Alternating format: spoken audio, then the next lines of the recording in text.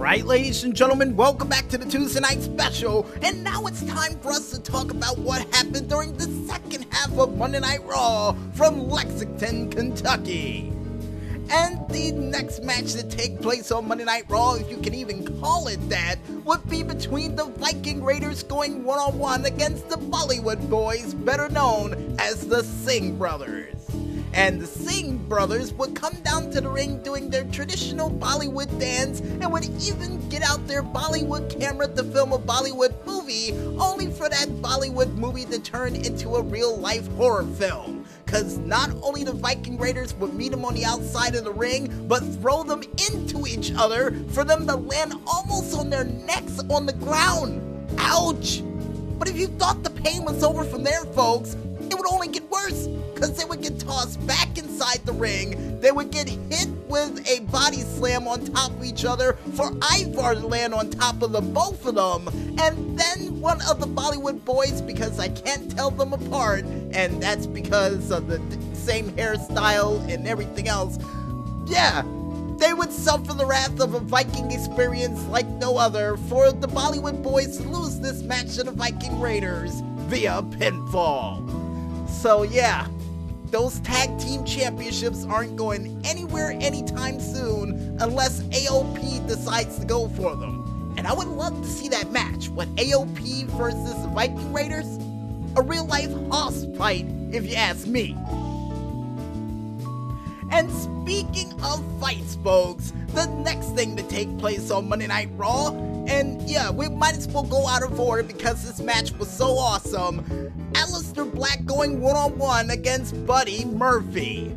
And this match was nothing short of a kick contest because Aleister Black wanting revenge for what happened yesterday with him getting hit with a tiger knee right into the face with a steel chair would then decide to seek his revenge by kicking the chest, the head, and the legs of one Buddy Murphy during this match. And yes, he would be able to pull off a tiger sweep during this said contest and would even be able to Sparta kick, Buddy Murphy right directly into the timekeeper's area. And the guy who was behind that chair, I'm pretty sure got crushed. I could be wrong. But Buddy Murphy would get some offense during this match by not only doing a front drop kick to the head of one Aleister Black for Black's head to bounce off the ring post, but also would be able to do a snafu-like suplex with the assist of the ropes outside of the ring toward the barricade. And to make matters worse, he would even hit a Murphy's Law during this match for a near fall, and would even try to cheat during this said match and do a roll-up. And would even grab the tights, still not able to win. But ultimately, this match will come to an emphatic end after Buddy Murphy would get kicked off the top rope by Aleister Black and almost go flying into the first row. But Buddy Murphy would then try to do Aleister Black's Black Mass during this said contest for Aleister to duck the kick him in the face, and then only get a 2 count because the referee said, "Oh, I saw one of the shoulders up." I think the referee was just a fan of, Buddy Murphy getting kicked in the mouth, so Aleister would oblige him by picking him up again, and with Buddy Murphy on his knees in the finish him pose from Mortal Kombat. Yeah, another Black Mass, lights out, 1, 2, 3. Aleister Black 3 times in a row would beat Buddy Murphy in the center of the ring. And after the match was over, Buddy would just sit on the outside of the ring, just disappointed in an all hope is lost sort of moment, and would just say to Charlie Caruso, "Not now, not now, not in the mood, not now."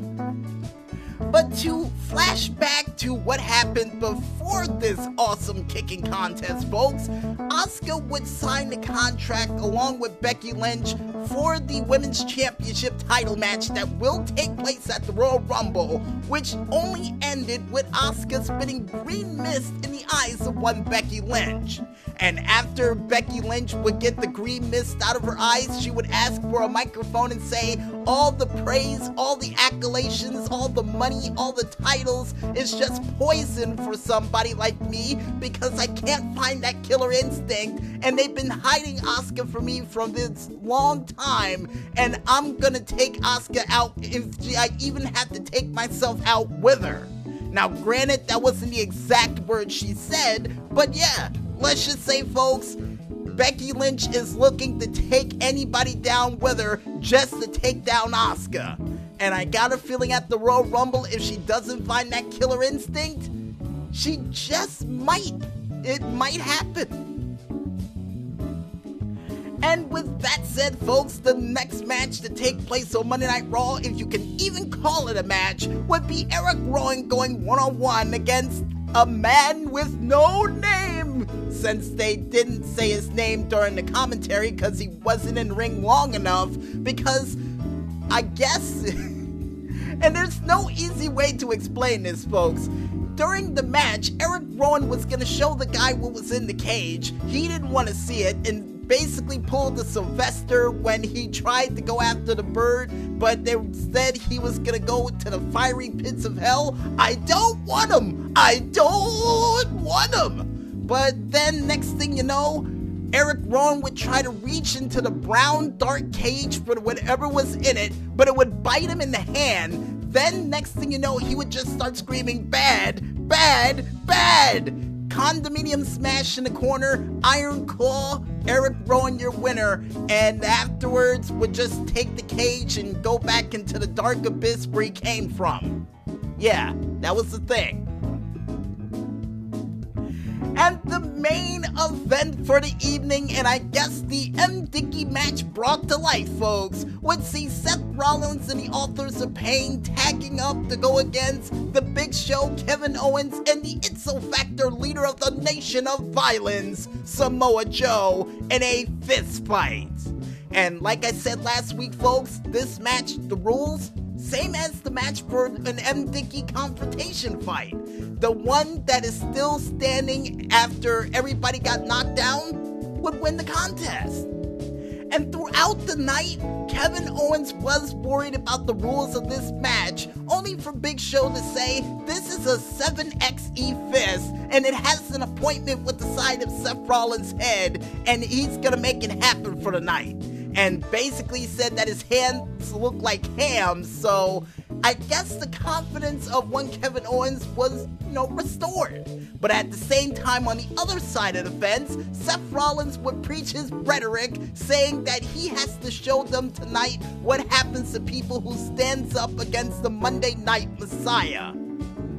And before this match could even begin, and before the Big Show could make his entrance, Seth Rollins would jump him from behind along with the Authors of Pain, causing Kevin Owens and Samoa Joe to actually come out with kendo sticks swinging like crazy to help out their big backup.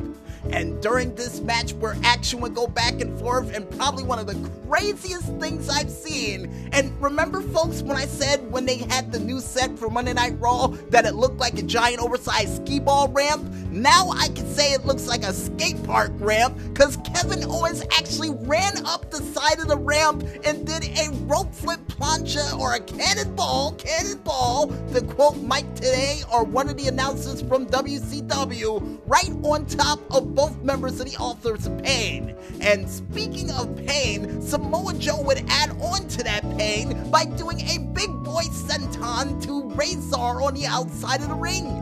But unfortunately, the tides would turn after Seth Rollins would ask for help from Buddy Murphy, who would still be sitting out there like a lost child saying, "Help us, quickly help us." And you know what it reminded me of? Almost of the same thing that happened with Anakin in that one scene in the Star Wars Episode 3 where I guess Palpatine was getting shocked with his own lightning and he asked for his help, and lo and behold, I guess that message of help worked, because Buddy Murphy would get up, low blow the Big Show, help him out by throwing Big Show through the table, and Akam and Razor would get the upper hand on both Samoa Joe and Kevin Owens by putting them both on the announce table and slamming Kevin Owens through Samoa Joe through the announce table, taking them both out. And once the action hit back into the ring, all of them would gangland beat down the Big Show enough for none other than Seth Metal to finish the job with a blackout, turning out Big Show's lights for the match to go in favor of the Monday Night Messiah and his disciples via knockout. So yeah, that was the first ever, I guess, match of, fist fight variety that would take place on Monday Night Raw since the Brawl for Alls that took place well over a decade ago. I think 2 decades it's been since the last Brawl for All. I could be wrong. But nevertheless, ladies and gentlemen, that would wrap up Raw for the night. So without further ado, I think we should head back into the music. And when we return, we'll be back with more Streetlight Crusading goodness as the Tuesday Night Special rolls on right after this. So don't go anywhere just yet, folks, and stay tuned.